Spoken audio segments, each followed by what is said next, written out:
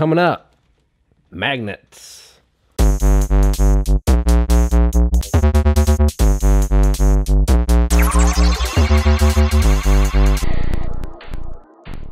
And welcome back. This is part 2 of episode 6, featuring the magnet apparatus.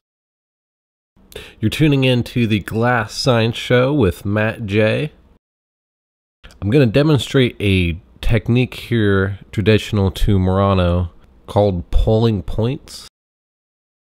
I'm heating up a large band of glass here. I'm going to pull it out into a thinner diameter tubing, which will then be used as the blow tube or the handle. Just putting a nice even heat into that band there. And then I'm going to keep rotating as I pull out. This will make sure that the blow tube stays centered. And this is one of the techniques that they say you should really practice a lot when you get started. And honestly, I haven't really done it at all.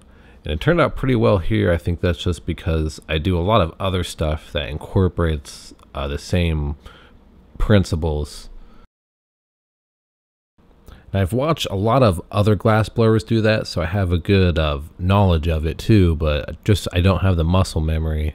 So it is something I am definitely going to be practicing here, because working on this larger and thicker tubing, I found it's much more difficult to attach the blow tube in the scientific method, and it seems much easier just to pull a point for these large tubes.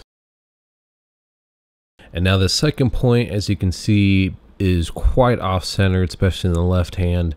I wasn't rotating as I should have, but that's okay. I don't really need a handle here on this other end right now.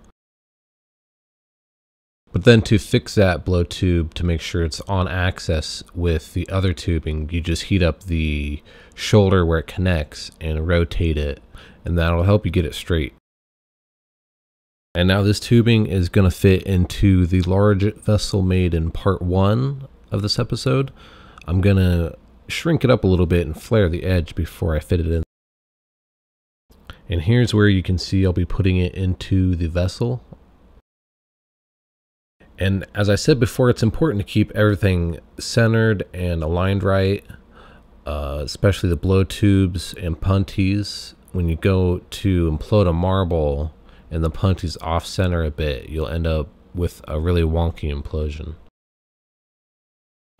Here I'm going to be tearing this tube in half, and this is one method of doing it.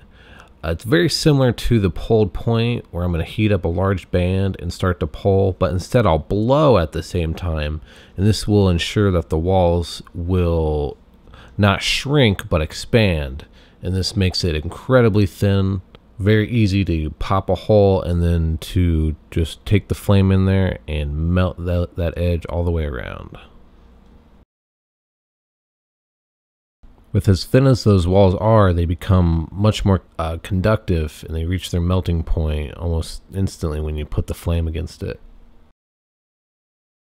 And this other end is pretty fragile. I'm going to make sure not to bust it apart. I'll just set it down for now and melt it down later. And now with that done, I'm just going to go ahead and clean up this edge and begin to ream it out. And then that folded over lip will rest on the outside of the vessel, and I'll melt it in after I put the tube inside. I'm going to have to open this hole up a little bit more to fit that tube inside. Now I don't have any longer tools, so I'll just have to use this graphite rod. And I know there's a lot to learn in glass blowing. It can seem a little bit confusing or a little bit overwhelming at first, but if you keep at it and just be persistent, you'll understand within time.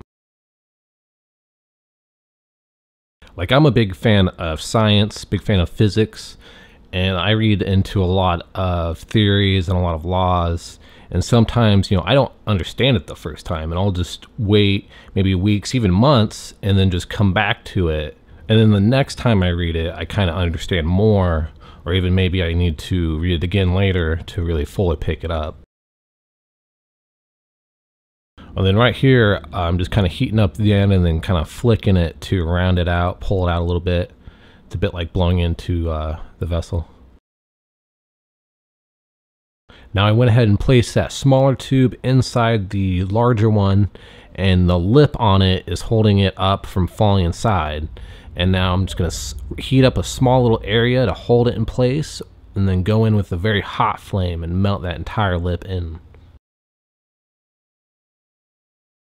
Now back to the science. Like one thing that I find that helps for me is trying to find something relative to what I'm learning and kind of learn that too. And it kind of leads you down like a path of more connected knowledge, I guess. Let me give you an example here. You might start at chemistry, you might start at water, how the hydrogen bonds with the oxygen to form water. And then that will lead you into atomic physics if you start looking at the hydrogen atom, and then which you might look into something that contains a lot of hydrogen or goes through a process of it, which would be stars. That's a little more astrophysics, but it's also nuclear physics. And from there, just kind of learn generally about the sun. You're not really at chemistry anymore, but then how the sun affects the Earth, how it creates a solar system, and then how it even creates weather patterns. And then those weather patterns lead to clouds, clouds lead to rain, and then we're back to water.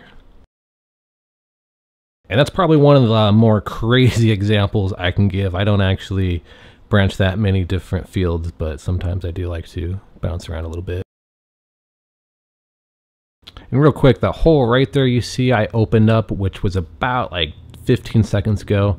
I didn't actually pop that hole out like you've seen quite a few times. What I did was I puffed out the walls until they were really, really thin, and I took a rod and I just picked it out.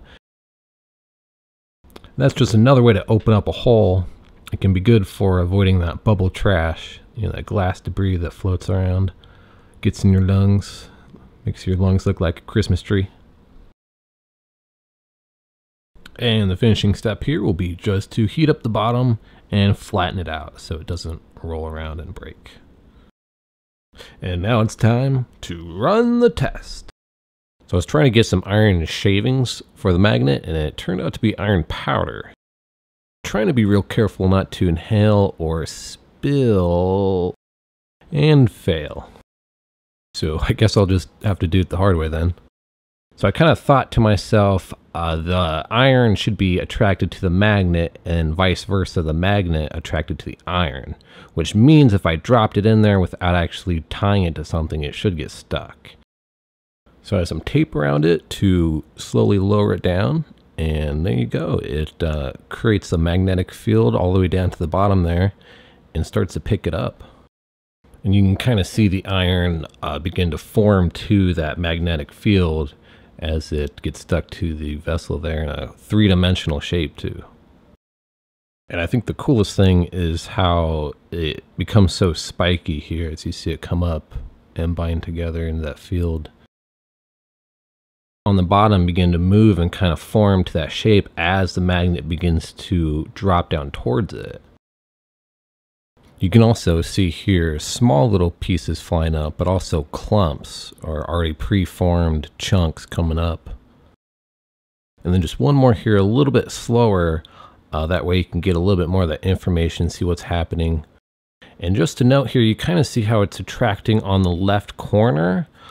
I tried to level off the iron every time when I was dropping the magnet in, and it would do that every single time. It seemed like the force or that field was coming off almost on that left side and then coming around. It's very, very interesting.